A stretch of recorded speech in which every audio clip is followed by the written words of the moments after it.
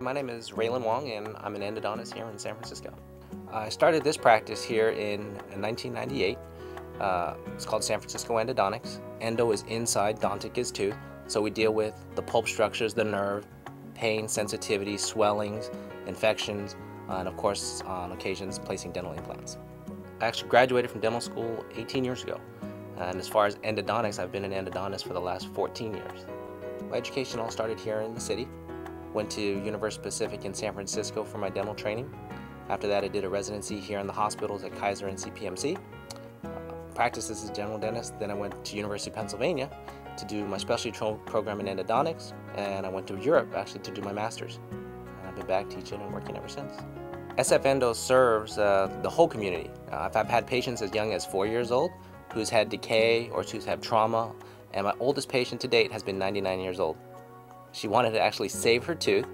It was broken down wisdom tooth. She told me she had to have all her teeth by the time she turned 100. So we ended up doing a root canal on her. I told her to take it out. She's like, no. She fought with me. We did it. She had it till she turned 100 and she lived to 105. The most interesting part of my job is actually the diagnosis of dental problems.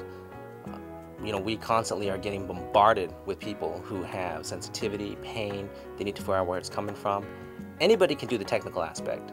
You can do a root canal, you can do the dentistry, but it's really what you have upstairs and what you can do with that to figure out where everything's coming from. When I was in dental school, we had dental x-rays. We had a 1 inch by 2 inch square that we had to look at. We had to hand develop it, pick it up, dry it, look through a magnifying glass if we wanted to magnify and see what we're looking at.